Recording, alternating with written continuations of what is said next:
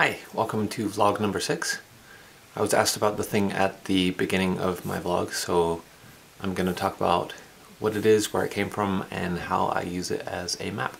Not everyone believes what you believe. My beliefs do not require them to.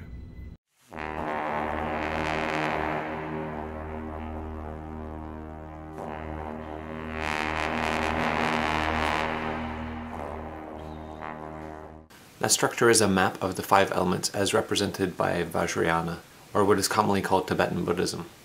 Where the original teachings of the historical Buddha compromised Theravada Buddhism, Mahayana clarified the nature of nirvana and the phenomenal world in relation to each other, and Vajrayana showed how to achieve what the Buddha taught in a single lifetime.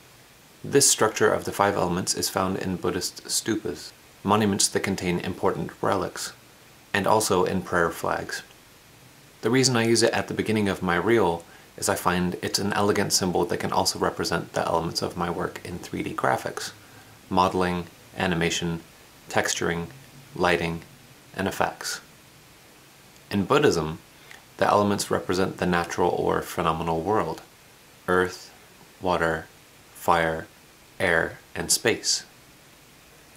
The Buddha said once in a sutra, "It is just within this fathom-long body, with its perception and intellect, that I declare that there is the cosmos, the origination of the cosmos, the cessation of the cosmos, and the path of practice leading to the cessation of the cosmos."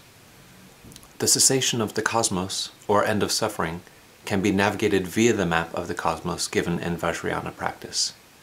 The 5 elements can be related to the body via the chakra system, which was first documented in the Vajra Tantra, came through the Hatha Yoga Pradikapa, and has become well known in the 7 chakra system taught today.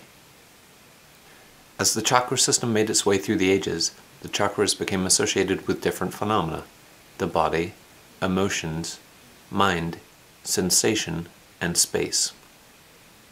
Whether you believe in bioenergetics or chakras as focal points for meditation, the system points to a helpful mnemonic of causation, similar to that mentioned by the Buddha in Udana 1.3.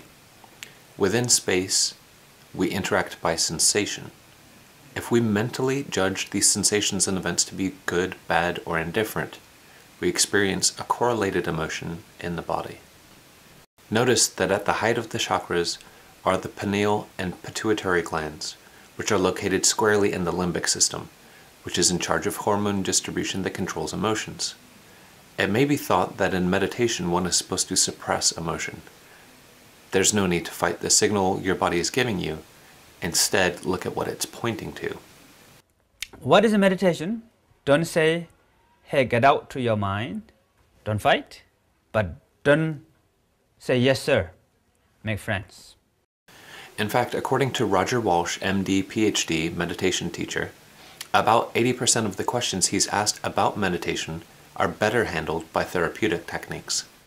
Working with repressed emotions and triggers is often referred to as shadow work, and rather than going into it in depth, I recommend checking out the work of Diane Musho Hamilton. On another perspective, Ramana Maharshi once said, "All that is required to realize the self is to be still." Even in Buddhist traditions, Adyashanti, an American teacher trained in Zen, says, even though it's completely counterintuitive, even though it goes against every instinct that we have, it's possible to come to see that the only way to get out of the dream state, the trap of egoic consciousness, is to allow it to be as it is. So I'm supposed to work really hard and not try it all at the same time? Yes. Given that there are so many reported benefits to meditation, I'll leave you with this.